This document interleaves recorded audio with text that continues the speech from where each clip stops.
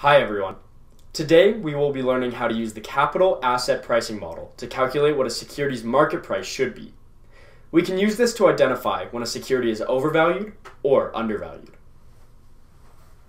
By the end of this video, you will learn about the CAPM formula, the security market line and its characteristics, and the use of SML and Jensen's alpha in identifying mispriced securities. CAPM stands for Capital Asset Pricing Model, which is an equation used to estimate the expected rate of return for a stock. The CAPM formula tells us that the expected rate of return for a stock equals the risk-free rate plus the beta of the stock times the difference between the expected market return rate and the risk-free rate, also known as the market premium. Let's go through each of these parts of the equation in more detail. RF is the risk-free rate. This is the rate of return investors require in the absence of any risk to compensate them for the time value of money. Beta is essentially meant to capture the risk of an asset relative to the market. We will be talking about beta in further detail in its own video. ERM is the expected return of the market. ERM minus RF is often called the market risk premium. In other words, the risk premium represents how much more investors in the market are being compensated for holding the risky market portfolio rather than the risk-free asset.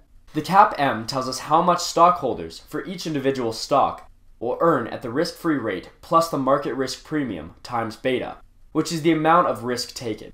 The higher risk a stock is, relative to the rest of the market, the higher beta is, meaning that the stock should yield a higher return relative to the market risk premium.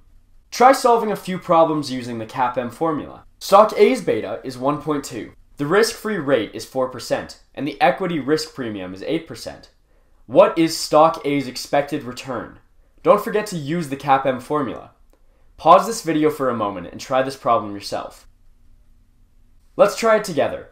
To solve a question, it's a good idea to list out all the given information first. The risk-free rate is 4%. The beta is 1.2. Market risk premium, which is ERM minus RF, is 8%. Now we plug those numbers into the CAPM formula.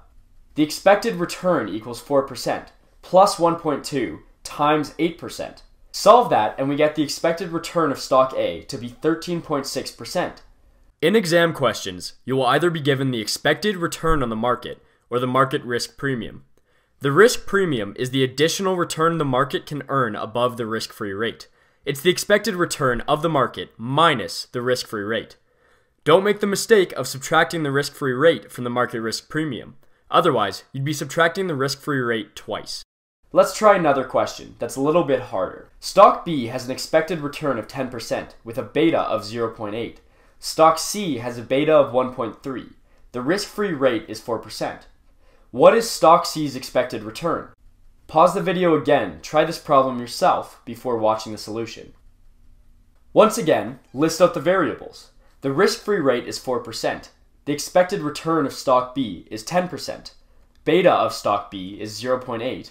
Beta of stock C is 1.3. How can we use this information to solve for what is missing?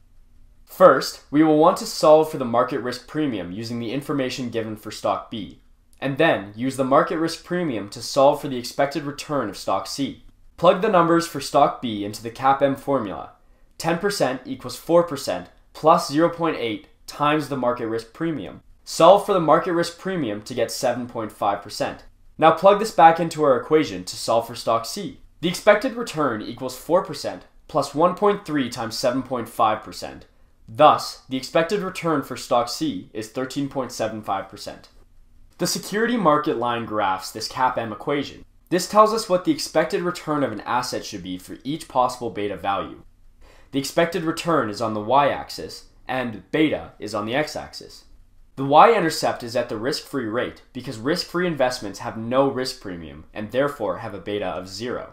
The slope is the market risk premium since it is a constant term multiplied by our x variable, beta. The SML graphs out the expected return of stocks. If all stocks were to earn a return as expected, then all the stocks should fall on the security market line. Another way of interpreting the SML, as well as the CAPM, is that it depicts the relationship between required rate of return and risk. Investors require this amount of return for taking that amount of risk. This concept is useful for identifying mispriced securities. If all stocks were to earn an as expected return, our graph should look something like this, where all the points fall on the SML line. But in reality, the graph looks more like this. These securities are mispriced because compared to the risk associated with each stock, they are either earning a higher or lower return than expected. If a stock falls in the part of the graph that is under the SML, we say it is overvalued. Take this security for example. According to the CAPM formula, it should, and the investors expect it to, earn a return of approximately 9%, but it is only earning a return of 5%. This means that the price is higher than it should be, given the returns on the asset. The risk-return trade-off is unsatisfactory for investors, so we say it's overvalued and we should sell it. But don't worry, the market will guarantee that stocks will eventually go back up to its expected return. If many investors sell this stock, it will increase the supply of this stock in the market, which will push its price down. If you can now pay less for the same asset that still pays the same expected return in dollars, this asset is now a more attractive investment, as investors can now get more bang for their buck. The lower price has the effect of increasing the percent return on the price you pay. Investors will continue to sell the stock until its expected rate of return is back to what investors expect, a return of 9%. If a stock falls in the part of the graph that is above the SML, we say it is undervalued. This security is earning a return of 14%, but based on the SML, it should only earn a return of 7%. You can earn a higher percentage return than if the security was accurately priced on the SML. The risk-return trade-off is much more favorable than the other stocks, so we say it's undervalued and we should buy it. But eventually, other investors will realize that this asset allows you to earn more than if it was accurately priced on the SML. So they will keep buying this undervalued stock until the demand grows enough to push the price of the stock up. When you have to pay more to earn the same dollar return, then the percentage return on your investment to you as an investor decreases, as you are now earning less bang for your buck, lowering the expected return back down to its predicted level along the SML. A similar method we can use to identify mispriced securities is by calculating securities Jensen alpha. If we want to use our CAPM formula to solve for the realized return rather than the expected return, we must include another factor to account for the difference between the expected and realized return, and that factor is Jensen's alpha. This equation is called the security characteristics line. This line graphs the excess return, which is the return minus the risk-free rate, of the security against the excess returns of the market. The discrepancy between the expected and actual returns is our alpha value. For example, imagine that we expect for an asset to earn 10%, but it actually paid us 12%. Then our realized rate is 2% higher than what we expected it to earn, and this 2% difference is the alpha. When Jensen's alpha is positive, it means that the security is earning a higher return than what's expected according to the CAPM. Therefore, it is undervalued.